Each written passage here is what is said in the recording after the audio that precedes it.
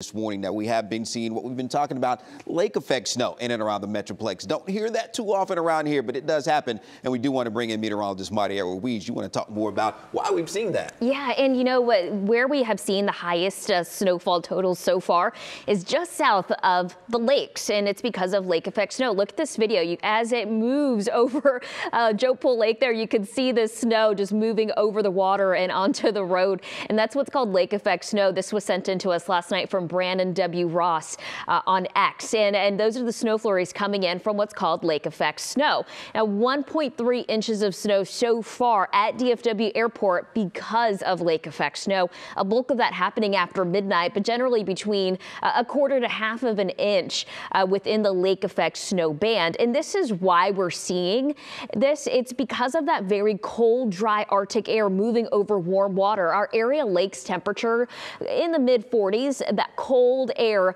sub-freezing. So then this cold air moves over that warm water. We get that temperature contrast, the heat and moisture rises, and then snow starts to fall downwind of the lakes.